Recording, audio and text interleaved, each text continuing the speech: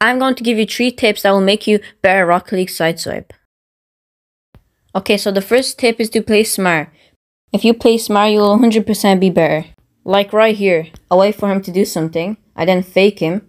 He gives the ball away because he's scared, and now I have possession. And now I can attack. And don't just try fake people all the time, because it won't work every time. Instead, just do other smart plays. The next tip is air rolling. To air roll, you need to double tap the joystick. Air rolling allows you to get better touches and ball control. The next tip is to play free play.